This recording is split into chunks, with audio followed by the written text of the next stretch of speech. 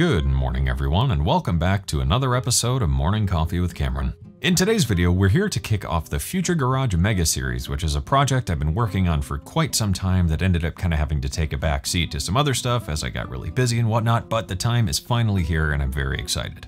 So this whole thing is going to be one giant series all about Future Garage. We're going to be talking about just kind of an overview and some history and some basic concepts. We'll be talking about sound design ranging from the big lush atmospheres and stuff to how to create the big thick juicy bass lines. We'll be talking about field recording, how to do field recording, how to process your field recordings, how to design your drum sounds and things like that. We'll also be talking about some music theory and arrangement tips. I'm also going to try and do some interviews with some of my favorite artists, but that's going to come down to them and their schedule. And on top of that, I'm also going to do a couple of free sample packs for you guys. Those aren't totally ready yet, but they will be ready soon. In the meantime though, I have a bunch of free sample packs on my website, and I have a couple of paid packs as well that are geared specifically towards this style. I have Mori and Meridian and Phantom, and all of those are designed for this kind of style and genre. So in this first video today, we're going to be talking about what is Future Garage, just kind of an overview and some general history. I wanted to talk about some stylistic and aesthetic considerations. I wanted to talk about some of my favorite artists and recommended listening,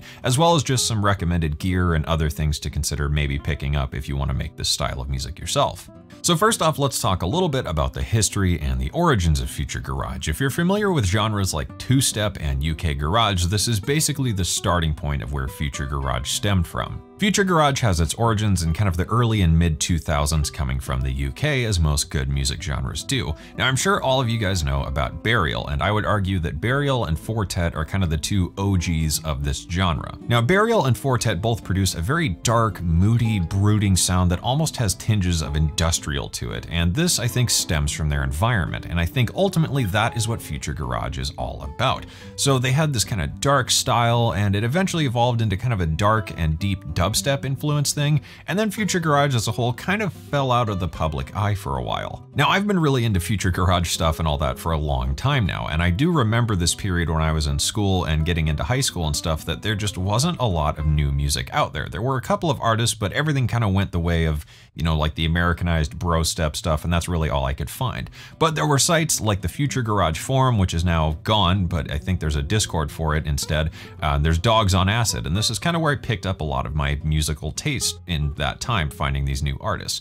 However, once we got into the 2010s and over the last decade or so, there was kind of a big resurgence of Future Garage in a multitude of different kind of styles and moods and versions of it, which is really cool because it's evolved quite a bit.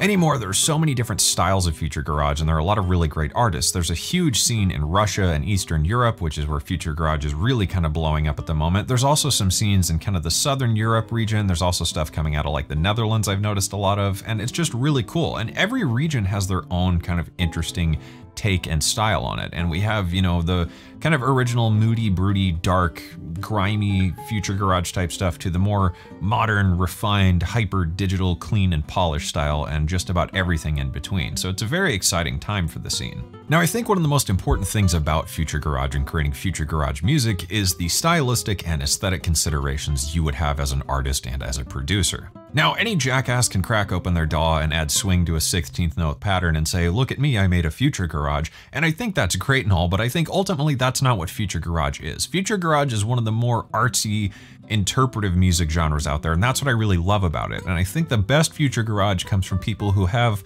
kind of those artsy fartsy vibes and really put something into their music. Now, not all Future Garage needs to be this dark, moody, broody stuff. There are some very uplifting tracks out there and some artists that produce kind of a more uplifting and dreamy type of Future Garage. And I think that's the biggest thing, is it's all about injecting a piece of yourself and the way you feel about things into your music, because that's what creates a really great track, not only in Future Garage, but in all genres of music. So, you know, you can open up your DAW and make screechy rhythm and stuff, but I think that those styles don't really lend themselves much to contributing something as an artist. And I think that's why Future Garage has always been something that I've really liked, because I tend to be drawn to those more kind of heady, abstract genres. And I think a lot of you guys enjoy that stuff as well. When it comes to the stylistic and aesthetic considerations, like I said earlier, Burial and Fortet, being kind of the OGs, had this dark, brooding, industrial type quality to their music, and I think that stems heavily from the environment they were in, which is, you know, urban London, which I would argue is very conducive to what they created and what they continue to create. It's just this kind of dark, drab thing that's influenced probably by, you know, the dark alleyways and big industrial steam vents and the trains and whatever. And I think that's just kind of what it's all about, is finding your voice. The stuff I hear out of Russia a lot tends to have very big open sounds, but also kind of tinges of industrial and, I don't know, almost cold vibes to it. And, you know, that's just something that you have to find for yourself. And I think that's something that took me a long time to figure out as an artist. And I think in my own music, one of the biggest influencing factors is where I live. I live in an area where there's a lot of really big, wide open spaces that go on forever and ever and ever, but there's also these really dense woods, and that's something that really contributes to the way I write and the way I create my music. So this can mean a lot of different things to you. Maybe you live in a very urban environment and those are the things that influence you. Maybe you live out in the suburbs and you're just bored and want to move to a big city. Maybe you live somewhere and you want to move far away from everyone and just go wander away in the woods and just kind of get lost and explore. I think it's also very important to practice some degree of self-awareness. Like maybe you looked up at the sky one night and you just saw all these stars. You know, how did that make you feel? Or maybe you look up at the sky and you can't see any stars. How does that make you feel? What do you feel or think about when you see a big storm coming in or it's really raining hard outside? And, you know, what's it like to be you at 3 a.m. when no one else is around and you're alone? I think ultimately that's what makes Future Garage special, is it's all about the emotional interpretation of the music and the emotional impact of every single sound that comes together to create something bigger than the sum of its parts. Now, I understand how all this could maybe sound a little bit elitist, and that's not my intention at all. I think what I'm trying to say here is it's all about just injecting that little piece of yourself in that moment that you want to capture that you don't have words for. And I think that's why this genre is really cool and is different than, you know, a lot of the other stuff that you can just download a Serum preset pack and some drum kits and crap out in 5 minutes. So in case you're not maybe all that familiar with the genre, or maybe you just are looking for some new music, I wanted to give you guys some recommended listening, so I've got a quick list here. So I've got Burial and Fortet, which I would say are obvious. Kosikk is one of my favorite producers, along with Direct, who I really enjoy. TBFM is someone who's pretty new to me. I haven't heard their music before, but really cool stuff. I'm not sure if that's supposed to be pronounced a certain way. Bucky and Spaceouters, I really loved those guys. They're really cool. La Soul, Vesky, and River Silvers as well. Those would probably be my recommended artists to check out, and those are some of my favorites. Beyond that, there are a lot of really great mixed channels and channels that promote this style of music, so I'm gonna leave some links to those down below. Those are where I discover a lot of new artists and a lot of the new music I really love, so definitely go check them out, because you might find someone you really like and, you know, maybe just get a feel for the genre as a whole. So finally, to close off part 1 here, I wanted to talk about some recommended gear and things like that. Now, before we get into this, just let me say that I don't think you really need to purchase any of this. As long as you have a DAW, your DAW probably comes with everything you need to make this style, as it's ultimately pretty simple and it's a lot just about processing and kind of getting creative. However, maybe you've been producing for a minute and you understand that not every synth is going to do everything, and you might know the limitations of the gear you have, or perhaps you just want something new to experiment with. So first up is some kind of subtractive synth, and just about every DAW comes with one of these, but I think there are a couple that really stand out, and especially in the style, just to the way they sound and, you know, work. So the first ones I would name off are Dune 3 and Rapid. I love both of these synthesizers very much, and I highly recommend them. They're very flexible, very powerful, and have a very nice sound to them. Beyond that, Serum is another great subtractive synth that also has a lot of extra features like wavetables and warp modes and a lot of really cool filters and stuff. It also has the advantage of being very popular, so there are probably a bunch of different presets out there for it. I'm working on some Future Garage presets for Serum myself.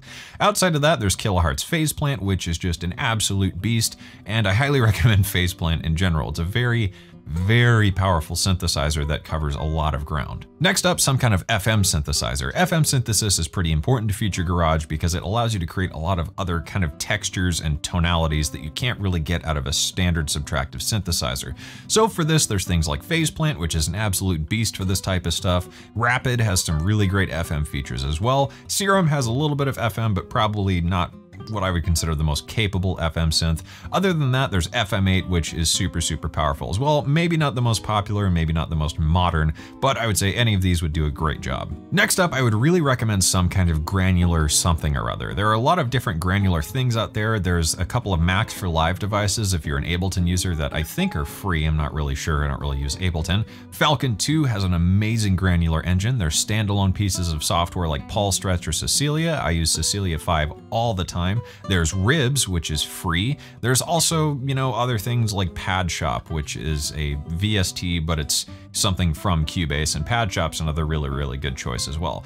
However, a granular thing isn't really totally required. I just find them very handy for creating textures and atmospheres, and I think it's something you should consider picking up if you don't have one. Reverb is also extremely important, and there are two free ones that I want to highlight, as I'm sure you guys are aware: Tal Reverb 4 and Oral River. These are great utility reverbs that do a lot of stuff, but they're also awesome for just cranking and making these huge, lush, epic soundscapes. Other than that, there are tons of other reverbs out there. There's a bunch of free ones, a bunch of paid ones. Maybe just check them out, see which one you like. But I would recommend at least 1 or 2 reverbs that are capable of going to, you know, 20+ seconds of decay time to make these insane, intense atmospheres. Delay is also pretty important, and you could get something free like the Tal Dub delays. Arturia has some new delays that are paid. There's a lot of other free and paid delays out there. Your DAW, I'm sure, has some kind of delay in it, and more often than not, the stock DAW delay will do what you need it to do. However, I would argue that due to kind of the organic and, you know, aesthetic artsy vibe of the genre, some kind of saturated tape-ish delay would probably be something worth picking up. Modulation effects are also incredibly important. Again, your DAW probably has a bunch of these like chorus, flanger, phaser, things like that, but maybe the ones in your DAW aren't all that great. I know some DAWs don't really have a nice sounding phaser or anything, so you could pick up another one as well. I really like the stuff within the Reason 11 VST, but you know, beyond that, there's tons of different free and paid modulation effects out there, so maybe just, you know, consider picking something up